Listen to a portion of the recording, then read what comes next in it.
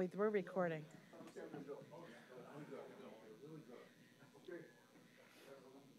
Melina. Okay. We're going to bring the Capital Projects and Operations meeting on board. Is there any courtesy of the floor? With that, we don't have any. We're going to go right into discussion regarding Article 13 contracts, Nyleaf Bridge Corporation. Oh, Mike? Here we go. Clearing and grubbing. All right, so this contract is for the rehabilitation of County Bridge 8, which is Cressman Road in Williams Township. If you recall back to the Finance Committee meeting and the hurricane that I had referenced back in 2018 that had caused the damage at Fry's Run Park, that same storm also took out this bridge like less than a half mile away. So not a great day for me, but here we are to try to rectify that. So I do have with me tonight Sean Bauer and Kent Weibold from Nyleaf Construction. And if you have any questions about their qualifications to handle this job, they'd be more than happy to address them. My question to you is 14 people looked at it and one bid's all we got? Yeah, so we did have the engineering consultant on the project. They looked at the list of bridge contractors who had access to documents on public purchase, and they reached out to them after the bids came back in to see if there was any particular reason why they didn't bid the job. It mostly came down to scheduling. A lot of the firms that had accessed it said they just didn't have any availability in their construction schedules to accommodate this project. Okay, I don't have a problem with Nyleaf. Many, many moons ago when I was an apprentice, I actually worked for them. So. Oh, wow. I don't want to get into it. Yeah. Anybody got any questions on this? I do. Watch it with the. Go ahead, Mr. McGee, before I go to John. Oh, no, I don't. That was this. All right, Madam President. Don't spit when he says. What's the timeline on the project? That's all. Because I know I asked it before, and I asked it when we originally talked about this. But when's the start, and when do we hope to complete? We'd be looking at a fall start date for this project, and I believe it's a 1-year construction duration. So half a mile away from 611? Maybe? Yes, yeah. I know exactly where it is now. It's off of Coffeetown Road again. Coffeetown Road where I lost my friend. Okay. Anybody else got any questions? John. Yeah, real quickly, I noticed that it says the funding is Act 13 monies. It was my understanding that we were supposed to get money from FEMA. Yes. What happened with that? We are still getting money from FEMA on a reimbursement basis. It was roughly $268,000 that FEMA would be contributing to the project. The rest would be funded out of Act 13. Yes, Mr. Lott. Can I get off this bridge and ask you about Lower Saucon Road? Is that our bridge that's been out for a long time on Lower Saucon Road? That would be PennDOT. That's PennDOT's bridge? I was too lazy to go out and look at it, but PennDOT's not real quick on fixing that bridge. Thank you. If there's no other, I'll move it forward if you want. No. I said, I was like. Any other questions? If not, So moved. so moved. That's quick and painless, gentlemen. Next one on the agenda. Don't we have to move it? Wait, He moved it you forward. moved it? I moved. Weren't you, Madam President, weren't you paying attention? I'm in a smooth meeting. Mr. Myers, if I may, would you like a representative from Nyleaf present at the tomorrow's council meeting? I don't believe it's necessary. I think everything we've gotten, all the questions is answered, and their reputation speaks for itself, so. Okay, If thank there's you. a problem, I know where to find them in Emmaus. Okay. No, gentlemen, we won't need you tomorrow. Thank you for being here and being patient. Let's move on to a consideration for the next one, the Johnson Controls. Is that these gentlemen over here? That is. The patient men that have been here all night? Go on, speak on it, Mike. Okay, just to give a little bit of background on this, last fall, we were approached by Johnson Controls to just see if the county had any interest in exploring the potential for another Giza project. and GESA stands for Guaranteed Energy Savings Agreement. The basis for those projects is essentially you would be completing a large number of capital equipment upgrades in one project, and the project would be funded using the energy savings as well as the operational and maintenance savings and deferred capital cost avoidance, essentially, that you would be normally budgeting for. So over the past couple of months, we've been working with Johnson Controls to explore the feasibility and whether or not this is a project that would make sense for the county. And given the current age of a lot of our infrastructure here, a lot of it was installed 20 years ago during a prior GESA project that was done by Johnson Controls, or going on 10 years ago with a previous GESA that was done by a McClure company. We think that we're at a point now where it would make financial sense for the county to explore this option rather than doing our piecemeal equipment replacements as part of a normal capital budget. So I have with me tonight Matthew Holtz, John Poggi, and Jeff Capel, I'm sorry. And they can speak further to the process that we've been through to date, as well as answer any questions about how this would look moving forward. But I would just like to clarify that we're not looking to just jump immediately into a multi-million-dollar project here.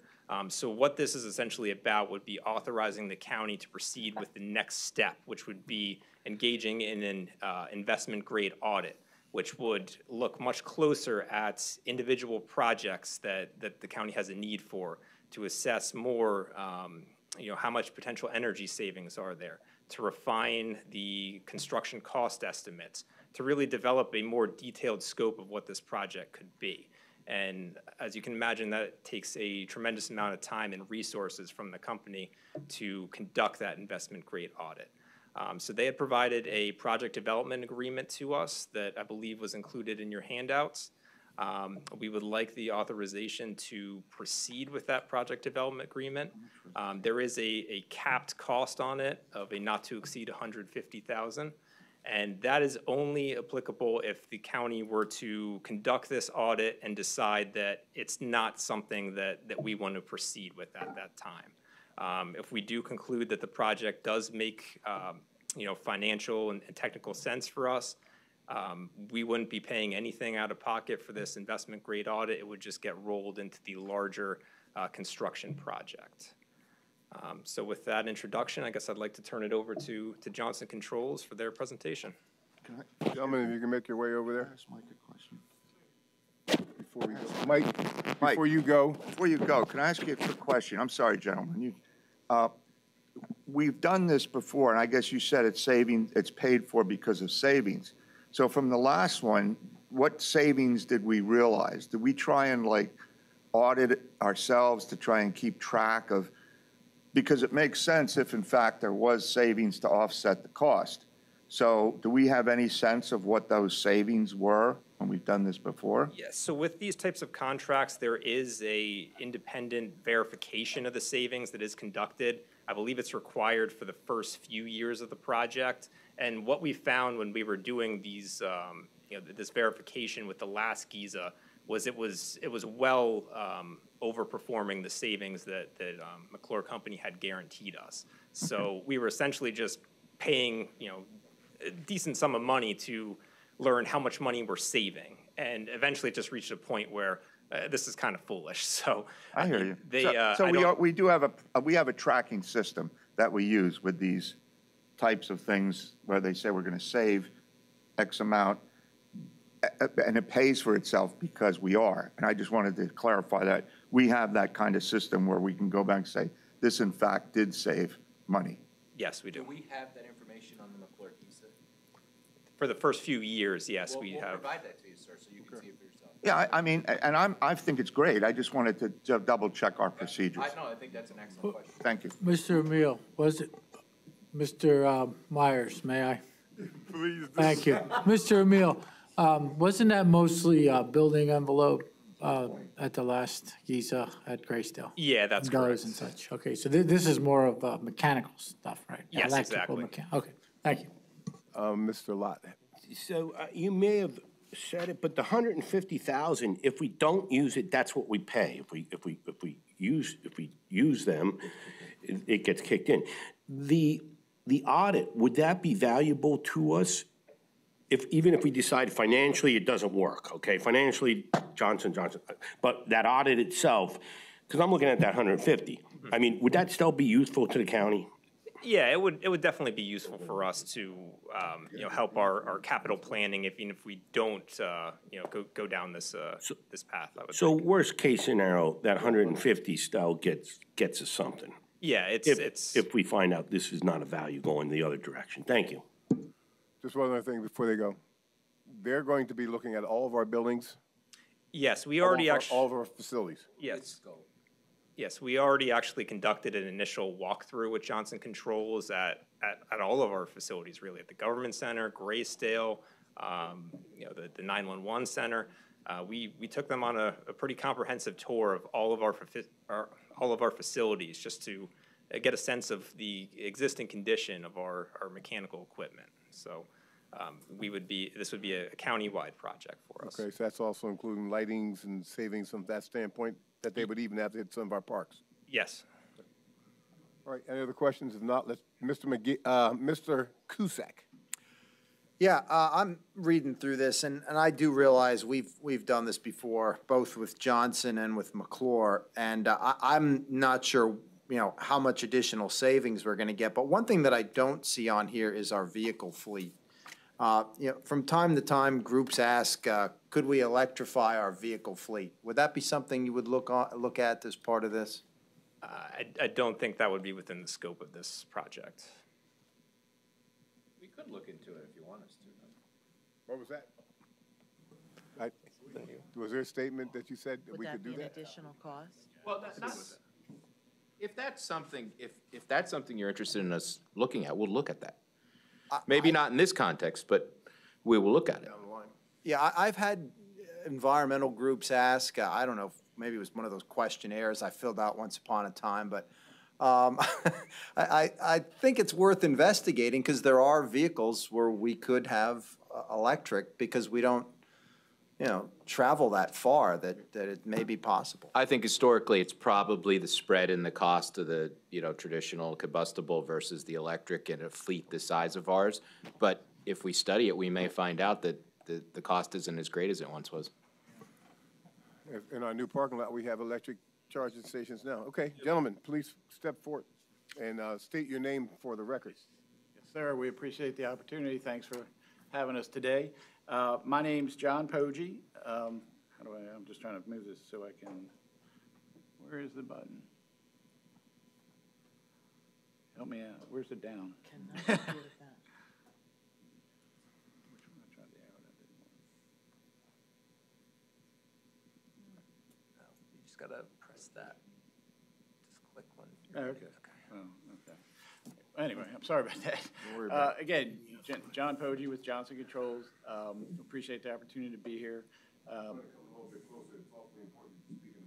Okay.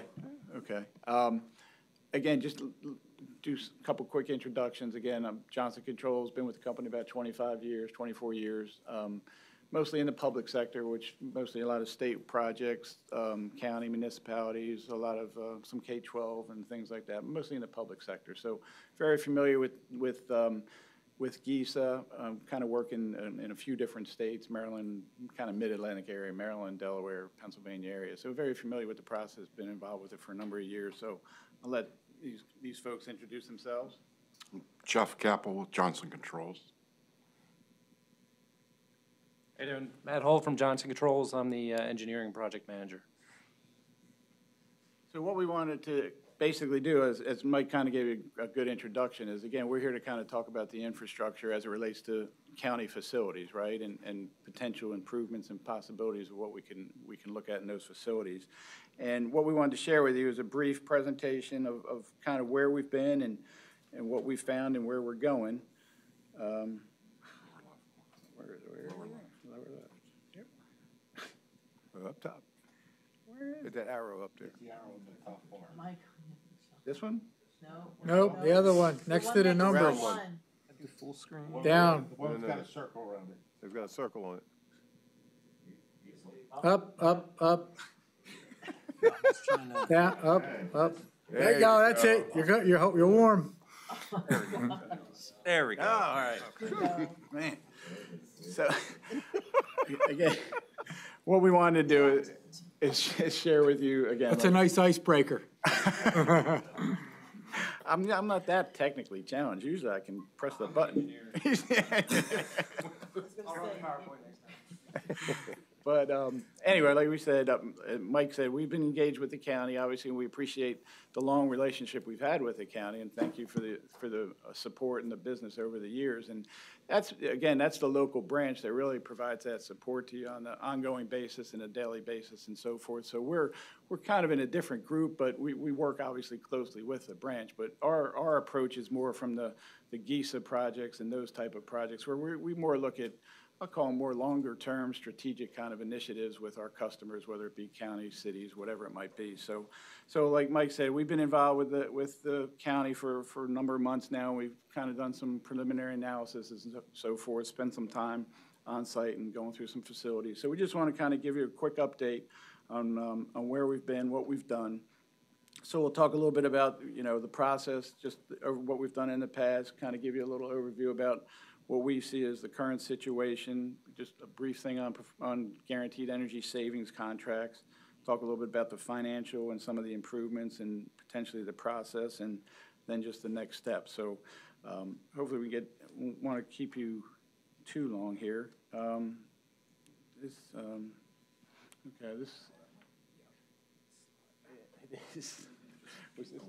just keep going, but so anyway, this is basically on the left, you can see, when we started with this and where we've been. So those are the couple of meetings we've had. We've had some kickoff meetings. We've done some on-site meetings at some of the facilities and so forth. Had what we call a couple workshops with some of the staff and people, whether it be around technical and financial things.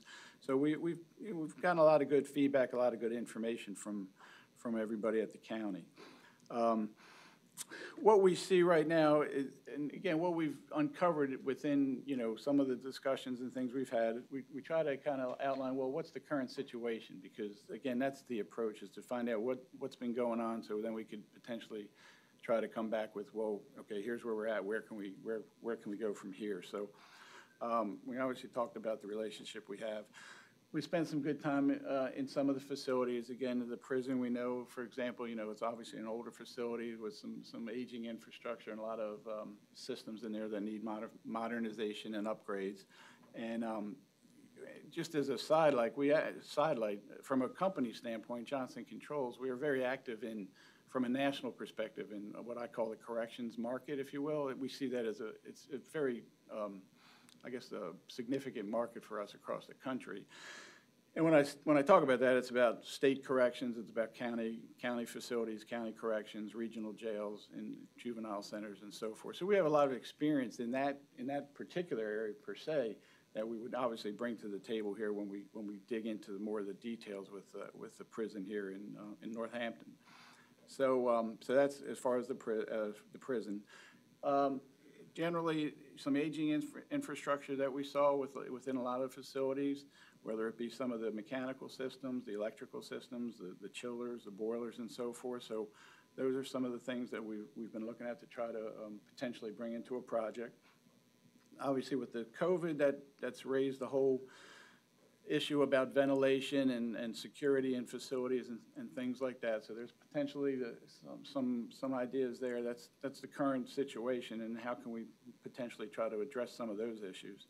And from a capital standpoint, and this is what we see here, kind of runs true with a lot of our customers. Capital money seems to be, it's kind of decreased, or I'd say maybe not decreased a lot, but it's been reappropriated to other priorities, if you will. A lot of times, when if it's not broke, don't fix it, maybe kind of thing. So whereas there's other priorities within the county where maybe the capital money should be spent on, whereas the actual systems and so forth might not get the funding that's required, if you will. So what we've in some of our discussions up to this point, we've tried to lay out some goals and where we want to, you know, what might make sense for the county here. So obviously, we're talking about modernizing the infrastructure, you know, the aging infrastructure. We can provide some alternatives from the funding standpoint to, again, have this be funded more like the GISA process is through savings, through your funding from reductions in your operational budget. So there wouldn't be no requirement for, I'll call it new money or capital money. It would be just basically when you look at, you know, an operating budget and you have all these pieces of the pie, whether it be utilities or preventive maintenance or deferred maintenance or repairs. So you look at that overall pie, we try to shrink that pie down, and whatever savings we get would be reinvested back into the operation and into the improvements into the buildings. From a risk standpoint, we really, the approach is where you have one company like a Johnson Controls responsible for this from beginning to end. So we try to reduce the risk, technical risk and financial risk to the county because we're willing to take more of that risk on. So we would be upfront, we do the design, we do engineering, we'll do any of the analysis of the systems, we put together the project, we do the installation, we're involved with the measurement and verification, which addresses what one of the council folks asked about the savings. Measurement and verification is a key piece of this because that's something we provide as part of these programs. Because under the process, we have to make sure that those savings happen each and every year because that's what's funding the improvements. So we have an engineering team that's all they do. They're designed to track the savings. They monitor the savings. We report back to the county, typically quarterly or on an annual basis, whatever makes the most sense. So that's how we'll try to reduce some of the risk associated with these kinds of projects. This is just a brief slide on the process. Again, it's pretty straightforward. It's been around, as Mike said, the GISA process has been around for a number of years. It's again, simple concept. Look at the existing costs, reduce those costs, and then just reinvest that back into the improvements and make the improvements, and then provide the guarantees associated with it. So pretty straightforward process. And again, one that obviously the county has implemented on a couple of occasions. Well, we also spent some time, just again at a high level, just wanted to share with you. We spent a little bit of time on the financials, obviously, to try to start getting a handle on some things. And just from a high level budget, you know, we've kind of found about $2.3 million in total utility spend throughout the county. It's water, sewer, electric, natural gas. And then, so that's the graph on the right. And then what the other table is, we also did a little bit of analysis as far as some of the preventive maintenance repairs and things like that that's taken place at some of the facilities over the years to try to quantify that. So again, this kind of starts the base, if you will, because once we get, this would be where we're starting out from the financial base. So we look at these numbers and the idea would be to try to shrink that down and whatever we can save would go towards the project. This is a little bit different than what we had. This is going to be a little bit longer, so I'm going to skip through some of these because we don't need to go into all the detail. But so the intent here, so what we've come up to so far with our analysis, and this is again just high level, quick look. You know, initially we think we should be able to at least reduce something in the range of $250,000 to $400,000 from that existing budget. And that would translate into about a $5 to $10 million project, $5 to $10 million worth of improvements in those facilities. And those improvements could be, you know, all different, any kind of different type of mechanical and electric things. And I have some things we can share with you that we've investigated up to this point. So again, pretty straightforward. We want to now analyze the cost, reduce it, and put it back into the facilities. These are some, what I want to share with you real quick now are some of the improvements. And again, just when we get into these improvements, it's all about, we're driven in our group, it's all about outcomes, right? Where it's all about performance. We're not really here selling a particular type of system or manufacturer, if you will, but we're charged with really delivering results, delivering the outcomes. So we're looking at modernizing your infrastructure, reduce the spending, and like we said before, minimize the risk. And we're kind of charged with, again, producing the results. I mean, that's what it comes down to with these projects.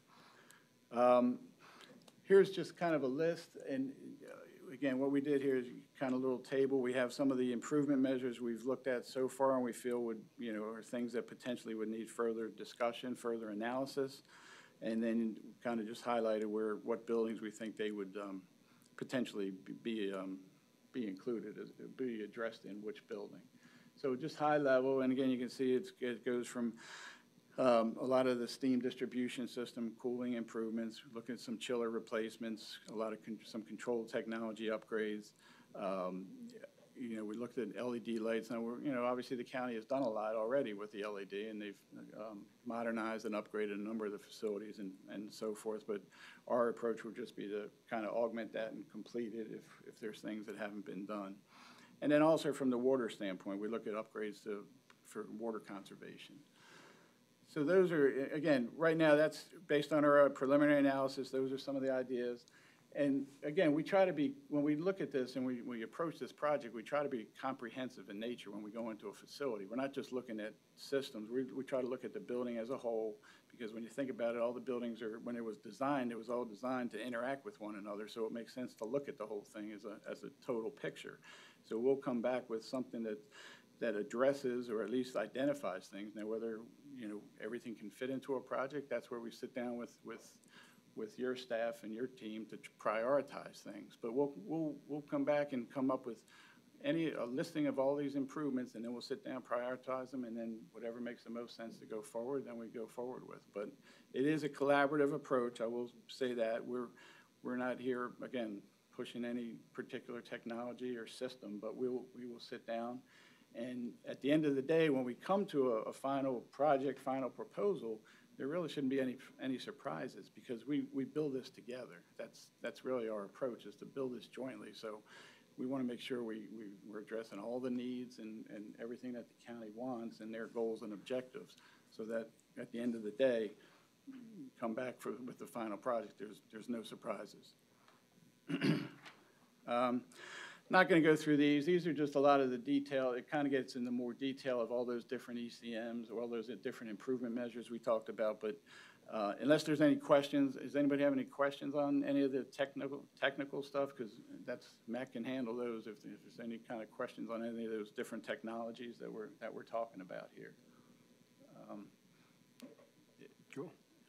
If not, I'll just kind of run through them if that's okay.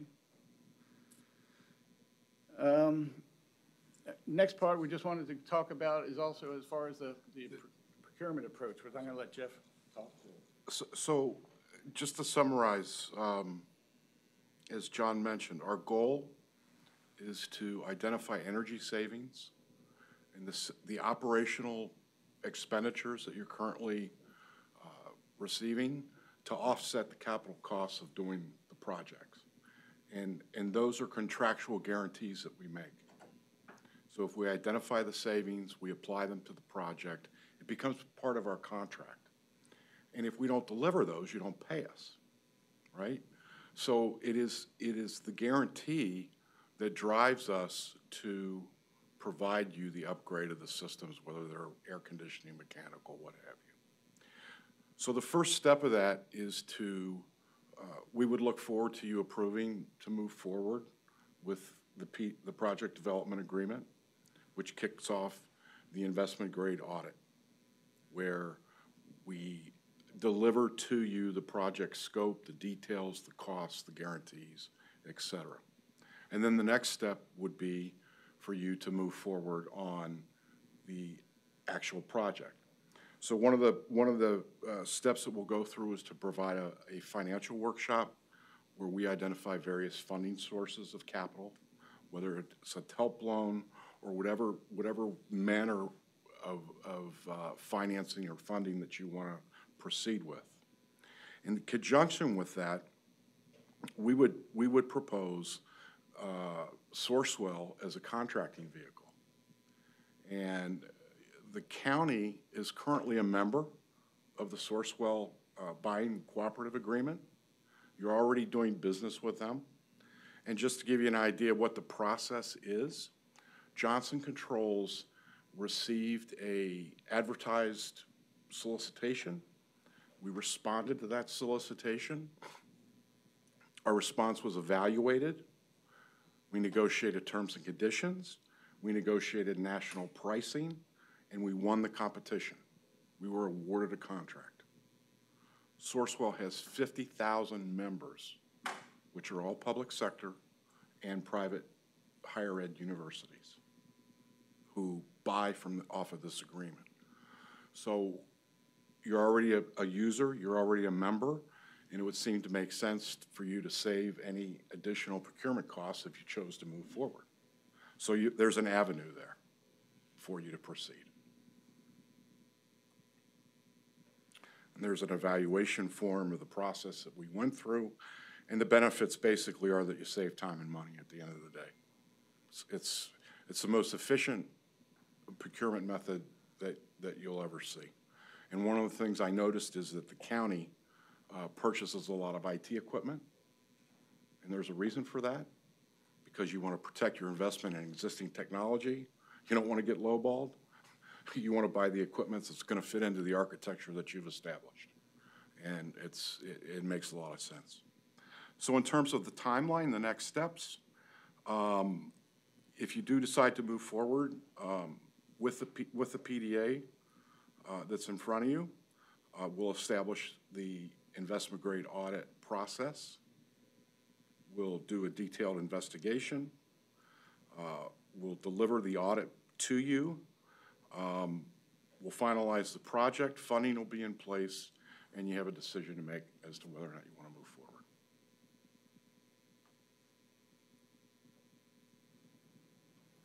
And this is a timeline that, was put together some time ago. But if it happens in May, if you execute the agreement, the investment grade audit can be completed in August. And if the board approves it, we can commence work in September.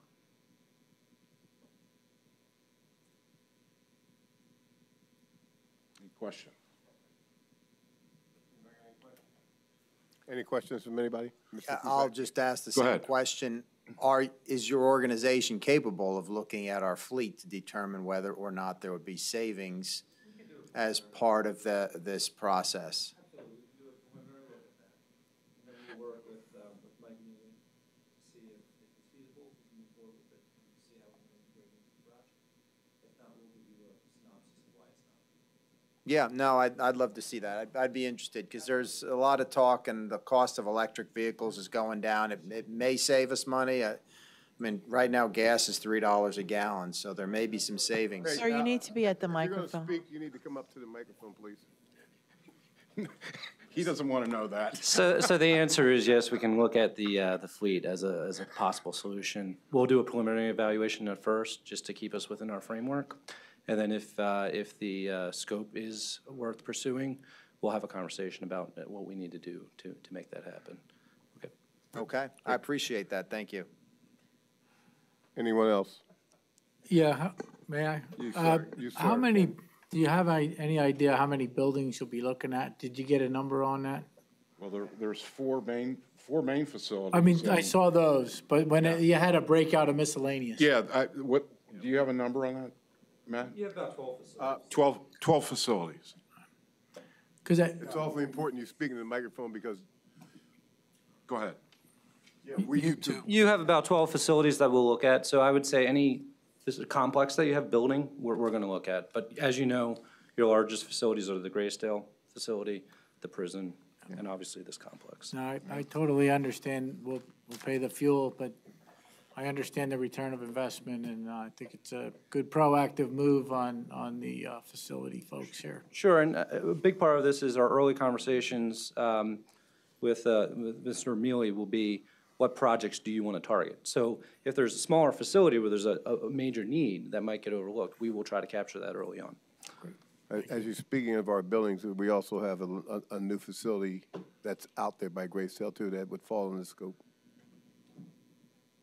What would be the name of that facility? The forensic center is still in the warranty, or we don't include that in what's Oh, the going on with forensics? this? Yeah, We're hoping we won't need any kind of major capital improvements That's there not my for point. maybe about That's 20. not, that's not the point. I understand because it's brand new, we're not expecting anything, but it does not fall underneath anything that these guys are looking at? Is that what you're telling me? We haven't asked them to look into it, just there, we haven't identified a need for them to look into Okay, anything. and how long is our warranty with that building? Does the building come with a warranty? Oh, no, Oh, 'cause yeah. Yeah, if we own it, we gotta fix it. Am I wrong? This isn't as much about warranty as saving and capturing efficiencies.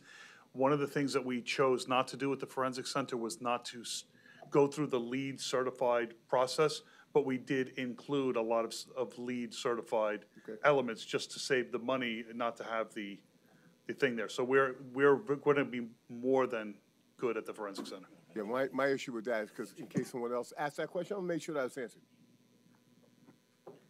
Yes, madam. Gentlemen, did I hear that you had already done a project like this for us in the past? 2000, I So believe. your data's outdated, I guess. I was gonna say, could you rely on some of your old data, but I guess not. No. No, things have changed, so we need to take a hard I look was to be, hoping that maybe you to knew be where some accurate. of the cracks were in. Yeah. But thank you. Any other questions? Mr. Yeah. McGee? Mr. Kusick brought up about the vehicle fleets. Have you done that in the past for another group? I do believe that we've evaluated that for other entities. Okay. I think it's really, it's an issue of the payback, it's an issue of the size of the fleet, and it's not at the top of the list in terms of energy savings. But having said that, if you want us to look at it, we will. What kind of, I'm sorry, can I jump back in? You already I'm did. done.